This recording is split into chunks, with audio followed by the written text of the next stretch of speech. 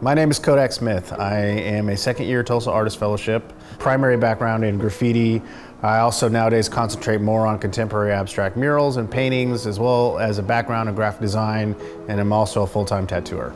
I grew up around a very healthy dose of architecture, design-driven artwork, and kind of contemporary art at the time in the 70s and 80s. It was something I was exposed to really young.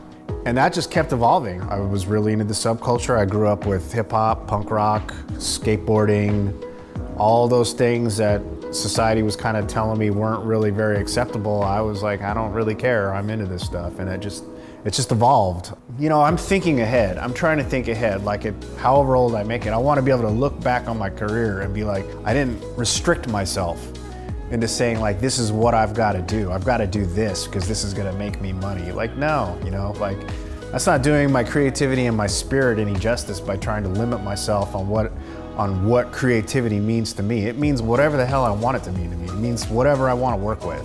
I still have part of that like renegade mentality. Like I don't want to fit into somebody's box. You know, I don't want to fit into my own box. And I don't even know half the time what I'm doing. I'm just moving forward and going where that ebb and flow will take me creatively.